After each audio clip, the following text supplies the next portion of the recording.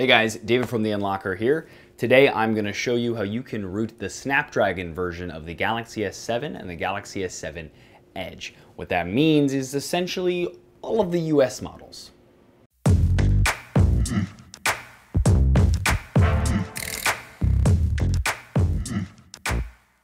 So even though we have root for the Snapdragon models, we can't flash custom recoveries or ROMs.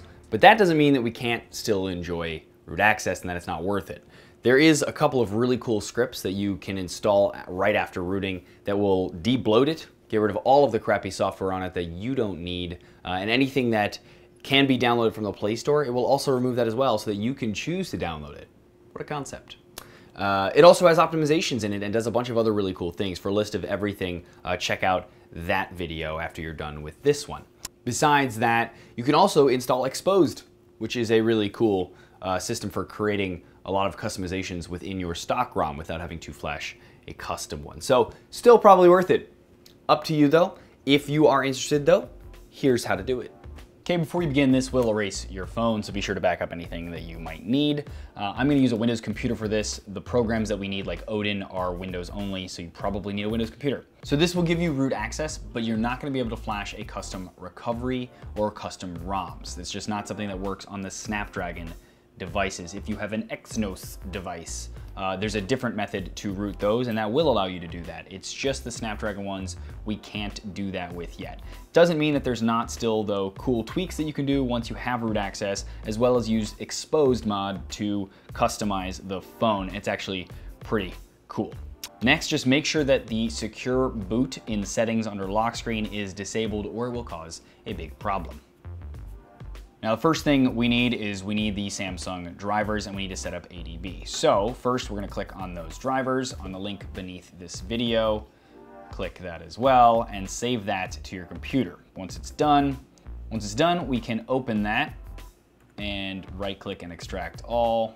Once that's done, we can double click that exe file and follow the prompts to install the drivers. Then after that, we can click on the how to set up ADB tutorial link I have here underneath the video on my site. It takes 2 seconds to do. I have a video in case you need it, but it's basically just downloading this link here. We're gonna do that and follow all of the prompts to install it on our computer. It takes about 60 seconds. After that, we can download Odin and save that to our desktop. And we're also gonna need to extract that so that we have our Odin file inside. Then you're gonna download the rooted boot image for your device. For any Galaxy S7 Snapdragon version, you're going to click this link. For any Galaxy S7 Edge Snapdragon version, you're going to download this link. So I have the S7 Edge, I'm gonna do that and save that. It will be a tar file, which actually looks like an archive that sometimes Windows wants to extract. Do not extract it, leave it as a .tar file. Okay, on the phone, we're gonna need to go to Settings, scroll all the way over to System, About Device, scroll down to Build Number, and keep tapping on that till it tells you you are a developer. You can then hit back and tap on the new developer options that's appeared. Scroll down and turn on USB debugging. And we're also gonna turn on OEM unlock just to be safe. If it asks you for your PIN, put that in as well. At this point, we can plug the phone in via USB. Okay, then we're gonna turn the phone off. And we're gonna turn it back on by holding down volume down, power, and home all at the same time.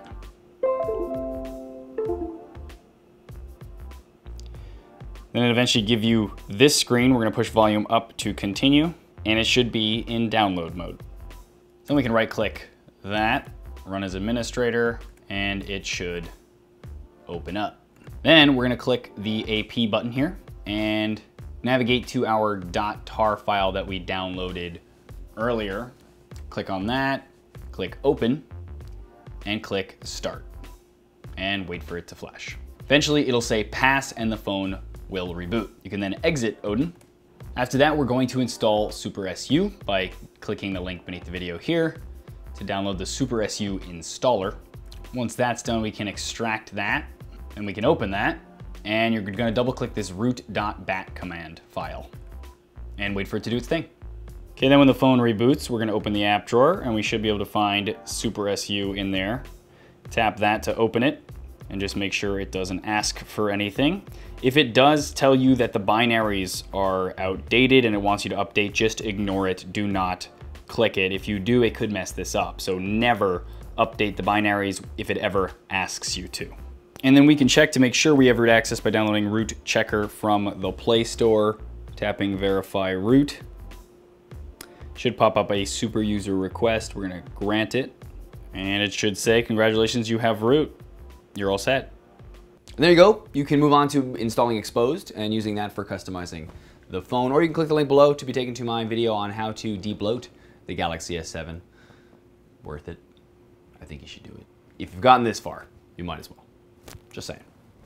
But there you go. If you guys have any issues with this tutorial, please click the link in the description to be taken to my site and comment there. I'll try to help you as best I can. At least over there, it notifies me when you comment, as opposed to here, it does not.